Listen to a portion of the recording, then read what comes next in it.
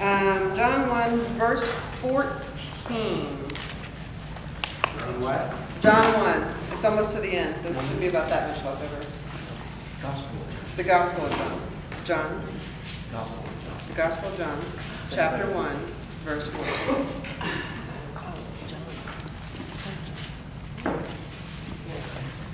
Which if you divide your Bible in half and then take the back half and divide it in half again. Can you just tell us what page it is? 731, 39 in the Black Bible. Okay.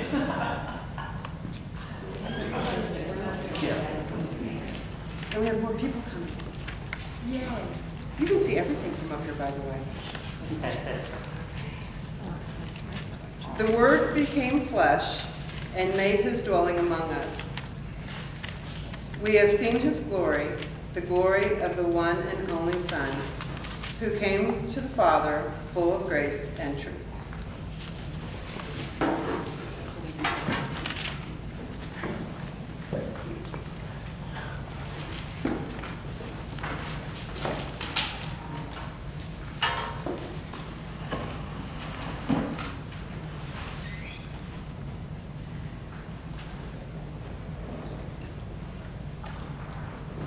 The Gospel of John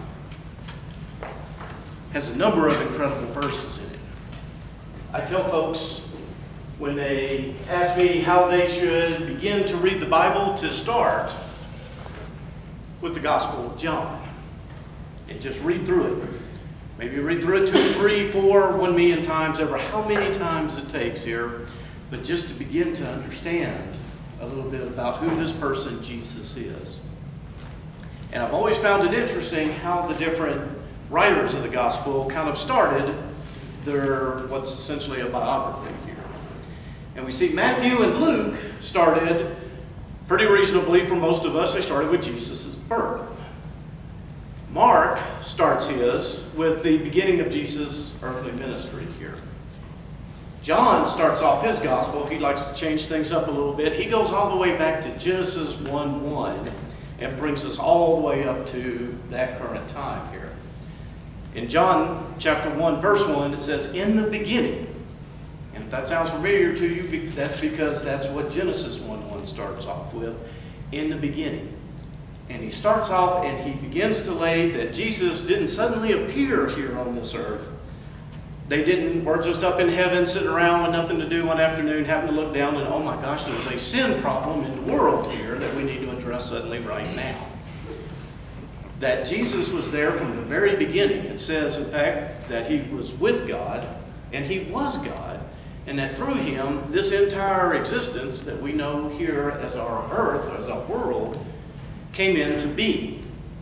He then goes on and he gives some other little clues in the beginning part of John 1 here, that this was not the first time that Jesus has actually appeared. And it's these verses that I use as kind of our stepping off point for a little teaching that I do at the center called Jesus in the Old Testament. And we've looked at a number of the stories when I've been up here before, and we've seen that Jesus was actually all throughout the Old Testament. He was the man that Abraham was talking to about Sodom and Gomorrah before those cities were destroyed. He was the face that Moses talked to, it says, as a friend talks to a friend here, face to face. He was the warrior that Joshua met on the way to Jericho, when the warrior told him, "Take off your sandals, for the ground around me is holy."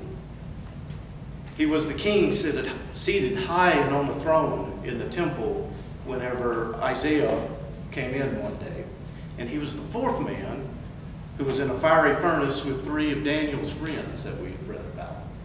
So he's been throughout the whole Old Testament, and John brings us all the way through, and he deposits us in what is one of my all-time most favorite verses here.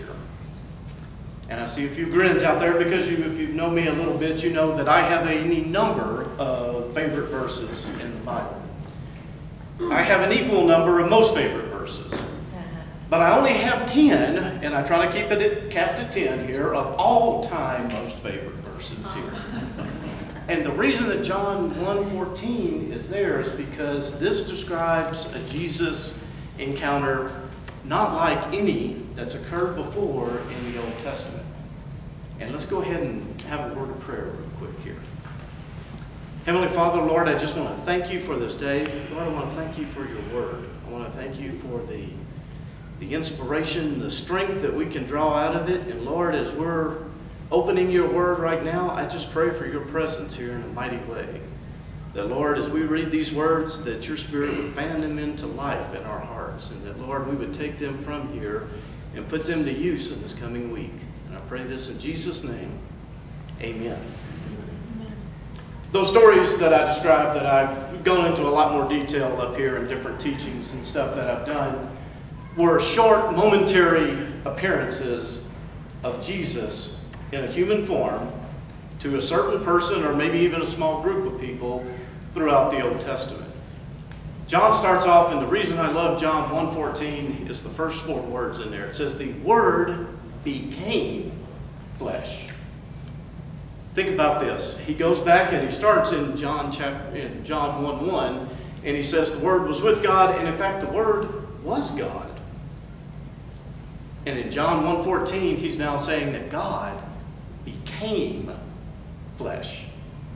He didn't just appear in a fleshly form that we would understand as a human being, but he actually became wholeheartedly 100% man. He goes on to describe this existence here. It wasn't a set apart. He didn't suddenly show up here fully grown and live in a bubble for a couple of days so that everybody got a chance to see him and then go to the cross. It says, no, he made his dwelling among us. That phrase kind of loses a little bit in translation as we look at it here today. The exact words were, he pitched his tent among us. And that gives you the thought here that Jesus not only appeared here on this earth in a fleshly form, he didn't take on this flesh for just mere minutes here, but he actually lived long enough to ingrain himself into our fabric of our society. He actually became one of the crew here. If you've ever gone on a camping trip, the box proclaims that the tent is easy and quick to set up. Think of tents in this time here. This was all day and several days worth of work to get this thing set up. It describes that he's going to be here for a while with us. And that's what John is trying to get across here, is that not only did God become flesh, but that he also made his dwelling here among us. John 1:14 has 2 of the top 3 reasons that I believe everyone should have Jesus as their higher power. They're in no particular order here, but the first reason that we're going to look at is God became flesh. If you're looking for a higher power, and you're considering any number of options, use this as one of your litmus tests here. Did your God become flesh?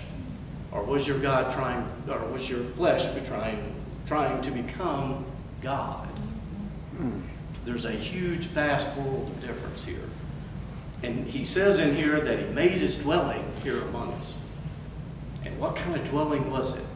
Flip just one book to the left. Go to Luke chapter 2. I want to read a story that I think just highlights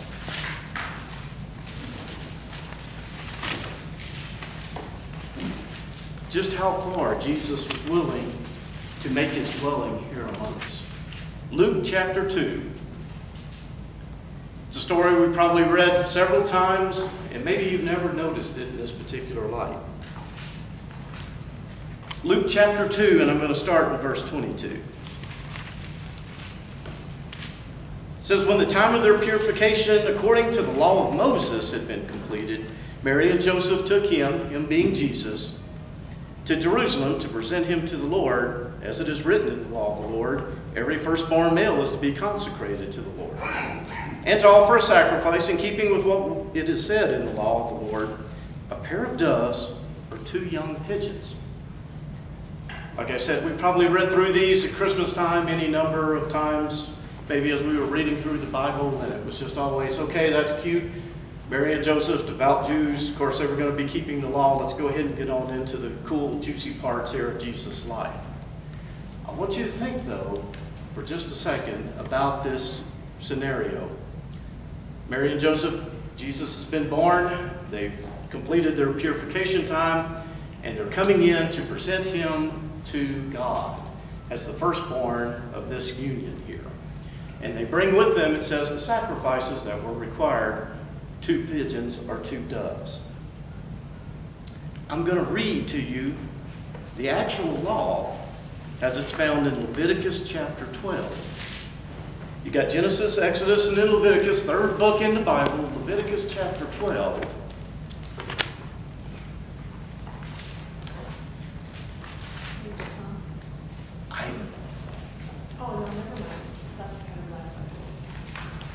You know, I should give you one of these. Genesis, Exodus, Leviticus 12. 75.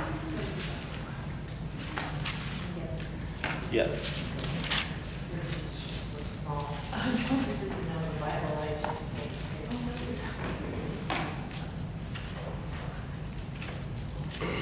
Leviticus 12. I'm going to start reading in verse 7 here, the actual law. It says, he shall offer them before the Lord to make atonement for her, and then she will be ceremonially clean from her flow of blood. These are the regulations for a woman who gives birth to a boy or a girl. If she cannot afford a lamb, she is to bring 2 doves or 2 young pigeons, one for a burnt offering, the other for a sin offering. In this way the priest will make atonement for her, and she'll be clean. If you flip back over to Luke chapter 2, you see the offering Mary and Joseph presented as their sacrifice and their burnt offering was 2 doves, 2 young pigeons. They gave the poor man's gift instead of the lamb. And it wasn't like, you know, Jesus' birth surprised them in any way. They had this angelic ultrasound that went on about 9 months before this that told them exactly what it was going to be. It was going to be a boy, and when he was going to be born. And that whole 9 months, they couldn't get enough money together for a lamb. They had to bring the 2 doves in there and give them to him. And that's how far Jesus went into his dwelling here among men. Was when I find myself in want and need, which I do on a regular occasion here, I can go back to stories like this and understand that my Savior, my higher power, understands want and need. He grew up in a family that was not like the Kardashians of today. He didn't have this special set apart life. He actually lived a very meager kind of working man existence here. And so he understands, and he understands fully what it's like to be inside of this fleshly body. John 1:14 says that the Word became flesh. It's one of those mysteries that I will never understand, and I blame my college time for it because I took statistics in college. And God is, or Jesus is at once 100% God, 100% this Word of God, and 100% flesh, 100% man. If you've ever taken statistics, maybe in college or looked at them here, you can't have 200% of anything. Jesus somehow pulls this off, though. He's 100% God, he's 100% man. And he fully understands what it's like to live as 100% man out there. The tail end of John 1:14 has the second thing that I think makes Jesus superior to any other higher power that you could possibly dream up here. And that is, it says he was full of grace and full of truth. Again, we have another dichotomy here. We have 100% grace and 100% truth. I need that in a higher power.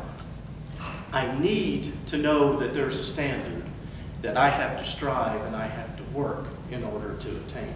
That it's not going to be handed to me, it's not going to be given to me. It's something that I'm going to have to work on every single day of the rest of my life in order to just get that much closer to it, but I'm never going to be able to get to it.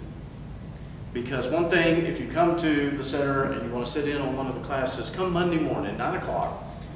Because whatever the flavor of the week is, and we look at God the Father, God the Son, God the Holy Spirit, and the Bible, but we always start off Monday with truth in regard to either God the Father, Son, Holy Spirit, or the Bible. And you will learn very quickly, if you get nothing else out of coming to the hour long that we spend taking a look at that, is that the truth, in accordance with God, is absolute. There was never a time that Jesus misrepresented himself, told a white lie. It was absolute, 100% verifiable truth in everything he did. And that's the standard that he has now set for me. As I go through my life, I find myself on a daily, hourly, minute-by-minute basis falling short of that truth. And that's where I need that 100% grace to come in and to pick me back up and set me back, not lower the standard to where I am. God has absolutely no child left behind, has nothing to do with God whatsoever here, okay? The standard will always be the standard, and you will never meet the standard. That's why we need the 100% grace. And if you're looking for a higher power, here's your second litmus test. Do they hold you to the standard, and do they have grace when you don't meet it? I love this dichotomy here. Truth on one hand, grace on the other. How does that 100% inhabit the same being here? There are several examples that we could take a look at. We've looked a number of times at John chapter 5. It's the healing of the man by the pool. And so I didn't want to use it again today, although it's a wonderful representation of Jesus being all grace and all truth at the same time. Instead, I'm going to ask you to turn to John chapter 8. And we're going to take a look at another story that doesn't get quite as much play, quite as much time and attention up here, but it is a wonderful story. While you're turning over to John chapter 8,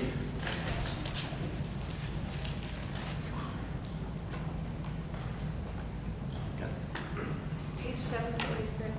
746. 746? 746, thank you so much. Let me go ahead and set the story. It's early in the morning. It's just about dawn, it says. The weather's still cool. The sun hadn't come out and started baking everything. The city's not really hustling, bustling. Everybody's kind of quietly getting up and getting on, going about their day here. And so it's a perfect time to go to the temple. You can really have some personal, silent time along with God. And so there's a number that have come to the temple this early in the morning, Jesus being one of them. And when they see Jesus walk into the temple, they are immediately attracted to him, and he begins to do a teaching with the folks that are gathered there. He hasn't called this meeting, it just kind of naturally happened. And he's sitting there, and he's going through this teaching time, and if I know anything about disruptions in class, and he is just about to make his most impactful point, when all of a sudden this group of men and this one screaming, yelling, crying, sobbing woman suddenly come into the temple. Immediately at this point, all listening is done, all learning is done, all teaching is done. We now have to address this issue that's suddenly come in here. This group of men drag this woman right here, and it says they throw her right in front of Jesus. And they're so arrogant that they don't even knock. They don't ask, hey, Jesus, is this okay? Is this a good time? Should we wait till one of the breaks? Or no, they just barge right in. What does the Son of God have to say to us that's so important that it can't wait until I get my needs or this particular scenario addressed here? Just the arrogance in their thought process as they drop this woman in front of them. John 8, and we'll start in verse 3. It says, the teachers of the law and the Pharisees brought in a woman caught in adultery. They made her stand before the group and said to Jesus, this woman was caught in the act of adultery. And the law of Moses commanded us to stone a woman, such a woman. What now do you say? They made her stand before the group. Can you imagine a more humiliating experience than to be caught in the act of adultery? Now, if you ever see Jesus, any of the little mini-series, they will have this scene in there at some point. It seems like all the major ones have chosen to include this scene in there. Every single one of them, the woman is fully clothed, maybe a little mussed up, looks like from being drugged halfway across the city here. She was caught in the act of adultery. I don't think she had a stitch of clothes on. If she was wearing something, it was something definitely you wouldn't be seen dead in church in, okay? And they made her stand in front of everybody, humiliating her, wanting her to, and wanting themselves to look that much better. Look how much holier I am. I was able to get dressed this morning. This woman here was caught, it says, in the act of adultery. They said, "Teacher, we're on our way out of town. We're going to stone this woman," just like Moses said. "We just wanted to stop here real quick to see what you thought of the whole thing, just to see if you had anything you wanted to say." It says they were trying to trap him. They thought they were going to work God into this corner that he couldn't get out of. And so they've got him now where they think he's trapped. Doesn't say anything about Jesus running around like a chicken with his head cut off, wondering what is he going to do? How is he going to get out of this? No, it says Jesus just simply stooped down and he started writing in the dirt. I would love for somebody to have written down what was it he was writing there, but they didn't. A number of folks who study the Bible a lot and are really smart believe that Jesus may have been writing down some names and some dates that wouldn't have made much sense to anyone else, but when somebody specific looked at that, it caused a little condemnation in their own heart as they began to see that maybe somebody else knew about this one particular little incident that they thought was all covered up here. Jesus then stands up and he says, "Hey, I've got this great idea. Whoever is without sin, just let him go ahead and cast the first stone." It says then Jesus goes back down and he keeps writing in the sand here. As he's doing so, this group of men who were so arrogant that they couldn't even let the Son of God finish his sentence suddenly began to look on the ground and they began to see a familiar name and a familiar date or a familiar phrase or something in there that causes them to know that he knows what's been going on. And it says that from the oldest to the youngest, they just begin to back away because they don't want what's written on that ground to be talked about in church here because they've got a reputation to uphold. And so they back away. And it says they leave here. The woman's still naked. She's still laying there in front of everybody. She's got to be sobbing. She's got to be humiliated. She's got to be condemning herself here. The guilt's just got to be incredible on this woman right now because this is the temple in Jerusalem. It's not like she could go to another church somewhere else. This was where everybody came. People knew her. It may have always suspected that she was this kind of lady, but now we have proof positive of what exactly she is. The guilt, the shame, has just got to be all over her. Verse 10 in John chapter 8 says, Jesus straightened up. This is after everybody has left. Jesus straightened up and asked her, "Woman, where are they? Has no one condemned you?" Verse 11 says, "No one, sir." That phrase needs a little bit of explanation. What she really said was, present company excluded, no one else is here. Okay, there's me and there's you, and I'm condemning myself right now horribly. And I would imagine you as a teacher in the law have something to say to me, but everyone else has left. It's now just me and you, Son of God. Jesus looks at her, and the eyes have got to be just radiating 100% grace. Because his very next word says, "Neither do I." If there's a 1 and 2 equation here, you take me out. I'm not condemning you either. The relief that's got to wash over her, knowing that this is not, she's not going to be held, she's not going to be punished for this, for her past indiscretions here. It's got to be incredible. Jesus then looks at her, and he's got to have these eyes of just pure truth radiating out of him. He answers her. He says, "Neither do I condemn you," Jesus declared. "Go now, leave your life of sin." If we'd have looked at John 5, we would have found the paralytic. Jesus found him and said, "Stop sinning, or something worse may happen to you." I don't know what would be worse than being caught naked in the middle of church. I don't want to know, okay? This is Jesus telling you, you've got a chance now. You've been forgiven from this past, but it's got to stop, and it stops right here, right now. This is truth in your life, is that you've got to stop what you're doing in order to fully embrace the grace side of me. I told you there was two reasons why I believe Jesus is the hands-down favorite for higher power of the millennium here, okay? The first one is that he is 100% God, he's 100% man. He understands what it's like to live as a man. He understands what it's like to be tempted, it says later on in Romans there. The very next part of it is, oh, and he didn't sin the whole time that he was being tempted. I know what it's like to be tempted. I can't quite get that second part down there. But Jesus understands it. It says he's a much more effective high priest for us because he understands what temptations feel like. He also is full of 100% grace and 100% truth. He holds me to the most high standard that's out there, but he has the grace to understand that I'm going to constantly miss that mark. I told you John's my favorite book. I love reading John. It's got a number of my most favorite, those top 10 that I was telling you about earlier.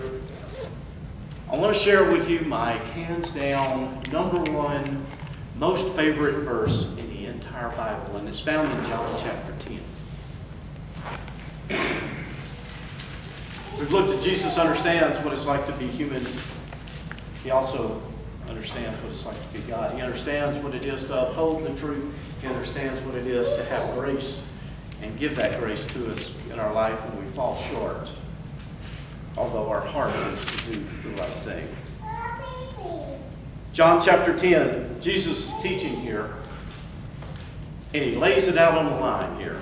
And he gives basically two sides to a coin. And I understand and I love this verse because I have lived both sides of the coin here. John 10:10 says, the thief comes only to steal, kill, and destroy. Jesus is talking about Satan here. He doesn't even dignify him by giving him a name. He just gives him his title. He's a thief. And it says that the only reason he's here is to steal, to kill, and to destroy. I told you I'd lived both sides of those life, and most of you know my background, and so we don't need to go into it here. Just suffice it to say, if you haven't heard it, steal, kill, and destroy pretty much summed up a large part of my existence here, okay? And if we only had the one side of the coin, it would be a hopeless, miserable existence. But there's a second side coming up. I have come. This is Jesus saying, me, right here. I came so that they may have life and have it to the full. It would have been enough for Jesus to have forgiven my sins. It would have been enough for Jesus to have told this woman, I don't condemn you. But he didn't stop there. He sends her on her way with a mission now.